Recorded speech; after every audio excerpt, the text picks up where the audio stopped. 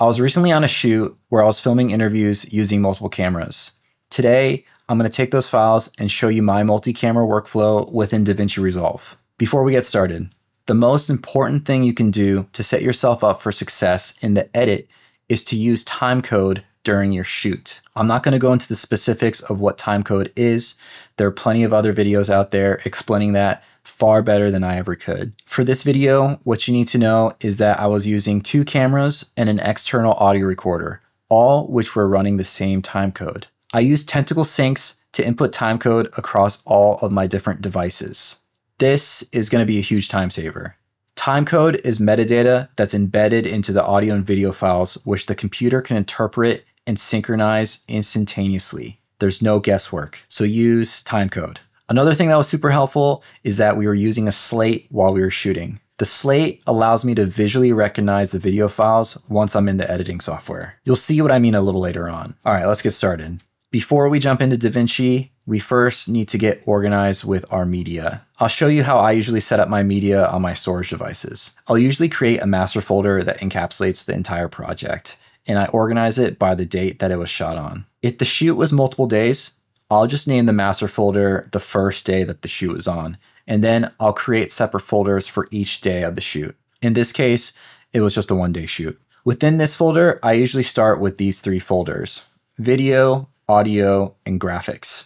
Within this folder, I was using 2 cameras, so I have my A camera and my B camera folders. In audio, I have a folder named F6. That stands for the audio recorder I was using, the Zoom F6. Now, if I'm using music or sound effects that are specific to a project, I might put those in the audio folder as well. But for this video, I'm not using any, so I'll just leave those out. Graphics, same thing. If I'm using graphics, I'll throw those in this folder. It's really important to stay organized up front, just in case any of your files get unlinked or you transfer these files to another drive. It's much easier for Davinci to find these files if they're nice and organized. All right, now let's dive into Davinci. I'm going to go ahead and import all of my media into my Davinci project. And I'm going to set up the folder hierarchy the same way that I did on my storage device. I'm also going to create a 4th bin that's called timelines, which will house all of my timelines. Now that we've got all of our media imported, the first thing that I'm going to do is that I'm going to separate and organize all of my real-time footage from my Offspeed footage. This is going to be important for when you're syncing everything up and creating a multicam clip. In this case, I know that I only shot Offspeed footage on my A cam, so I'm going to go ahead, create a separate folder, put all my Offspeed footage in there, and leave the real-time footage in the A001 folder. So now I have all of my Offspeed footage in the Offspeed folder, and I have all my real-time footage in my A001 folder. And I know I didn't shoot any Offspeed footage on my B cam, so I'm going to leave that as it is. Now I'm going to show you a trick that essentially got me to switch from Final Cut over to Davinci Resolve. If we take a listen to the footage now, we can hear that the audio quality is not good.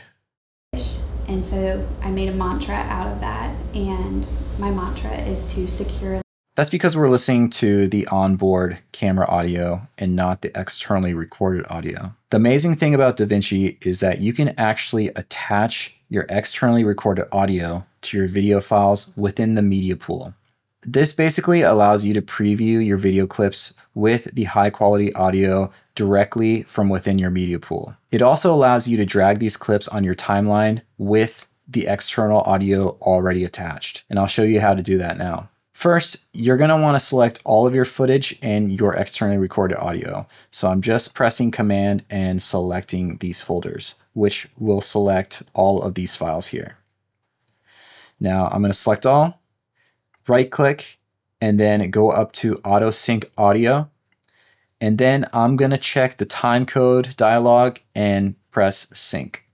Now if we take a listen to that same clip, we can hear that the externally recorded audio is attached to the video. I made a mantra out of that, and my mantra is to securely cherish.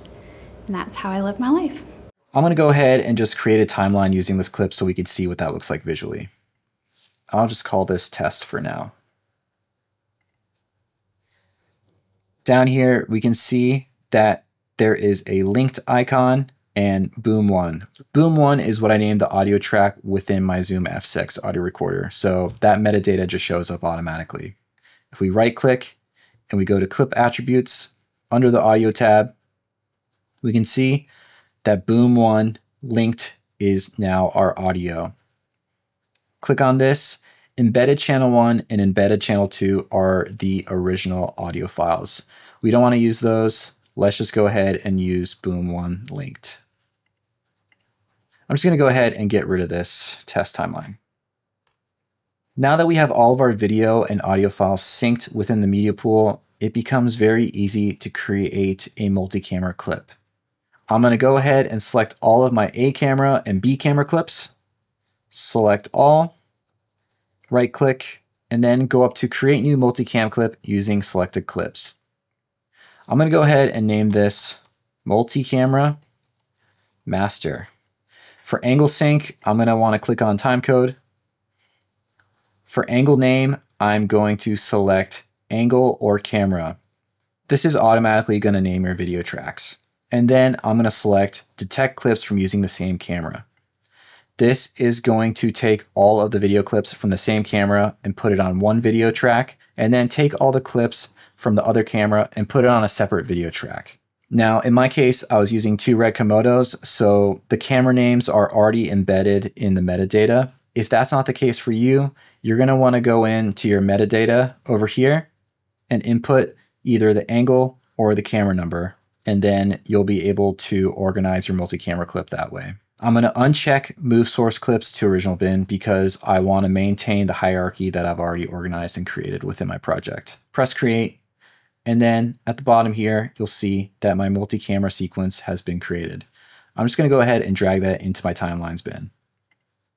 Now with multi-camera clips, you're not going to be able to just double click and have them open up in the timeline. What you're going to have to do is right click on the clip and say open in timeline. This will bring it up in your timeline viewer. Now here you can see that all of my A cam clips are on the first video track and all of my B camera clips are on the second video track. If your camera doesn't contain the metadata naming the camera or the angles, then Davinci will create as many video tracks as there are clips. And that's just going to be a huge headache. So go ahead and make sure that all your metadata is sorted out before you create the multicam clip. Once I've created the multicam clip, I'm going to create a multi-camera timeline. You can do that by right-clicking on Create New Timeline using selected clips. I'm going to call this the master timeline. Depending on what monitor you're using, you might see something different here. If you're on a smaller laptop screen and you don't see the multicam viewer, hide the inspector tab or whatever tab is over here on your right. You'll see this icon here. You'll click on that and it'll bring up the double viewer. And then you'll go down here and click multicam. Now I can see both of my angles at the same time. The master timeline is what I'm going to extract all of the other editing timelines from. From here, I'm going to go ahead and duplicate the master timeline using Option D on a Mac. I'm going to go ahead and open up the master copy. Now, bonus trick here, if you want to see multiple timelines at once, click on this icon and select Display Stacked Timelines. So now you'll see the master copy. If I want to bring up the master as well, now I have the master. But I'm going to go ahead and close out the master. Within the master copy timeline, I'm going to extract my first editing timeline. And this is where the Slate really comes into play. I can see here which scene or which interviewee that I'm on. For this timeline, I'm going to name it whatever is on the Slate. In this instance, I'm going to name it Freedom Friday Carissa.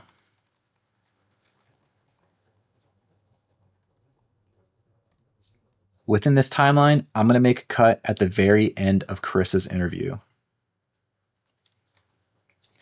And then I'm going to go ahead and duplicate this timeline before I do anything else. So now we have a copy of Freedom Friday Carissa. Back within Freedom Friday Carissa, I'm going to select everything after Carissa's interview by clicking Y. And then I'm going to delete. And now all we're left with is Carissa's interview. Now, within the copy of Carissa's timeline, I'm going to go ahead and delete Carissa's section. I'll scrub to the next interviewee here. Delete all that dead space. And I'm going to go ahead and name this timeline whatever is on the Slate next. So in this case, RS Eric. And I'll repeat the process. I'll make a cut here. I'll duplicate Eric's timeline. And then I'll delete everything after Eric's interview. So I'm left with just Eric. I'll go in the copy, delete Eric's interview, and repeat the process all over again. Now we can begin to edit the interviews. I'm not going to go too deep into the editing process, but what's cool about Davinci and most software is that you can essentially play the clip and cut in real time. Before I started working here, I took one of their workshops and it really changed my life. What I really liked was in the framework, they have you look at 7 areas of your life. So you can cut in real time. And if you don't like a cut that you made or you want to switch back to another angle, hover the playhead over the clip that you want to change, hold down Option and choose another angle. Once you've made your cuts and you're happy with the way you've edited down your interview, you can begin to color grade the footage. In this case, I'm using red raw files. In the current state of this timeline, I'm not able to fully take advantage of the red raw capabilities. And you can see that here under the color tab. All of these show up as multicam clips and all of my raw settings are grayed out. So I'll come back to the timeline viewer. I'll select all these clips and I'll want to flatten my multicam clip. Now there are 2 options here. Copying multicam grades means that whatever color adjustments that you made to these clips within this timeline will be retained. Retaining grades from angles means that whatever color corrections or grades that you made within the actual multicam clip, so in my case, the multicam master, these clips, then those will be retained when you flatten this clip. But in this case, neither applies. I haven't made any adjustments, so I can choose either, but I'll just go ahead and say copy multicam grades. Now, back at the color tab, you can see that these are reading as red raw files and I have control of my raw settings. That's pretty much it for this video. I just wanted to show you the basics of my multicam workflow within Davinci Resolve. If you have any tips and tricks for a multi-camera editing workflow within Davinci Resolve, I would love to hear them, so please leave them in the comments. Thanks for watching, and I'll see you in the next one.